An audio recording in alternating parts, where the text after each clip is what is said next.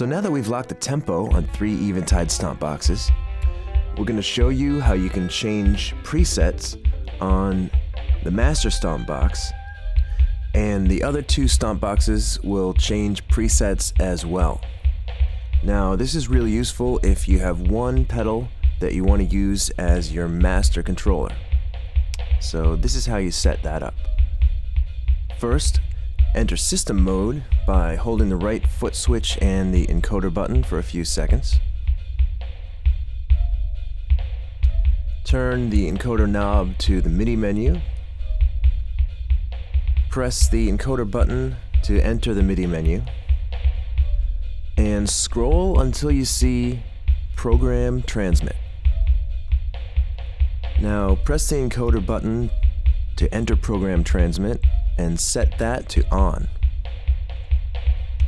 Now you can exit system mode by again holding down the right foot switch and the encoder button. So with Program Transmit on, if I change a preset on the master,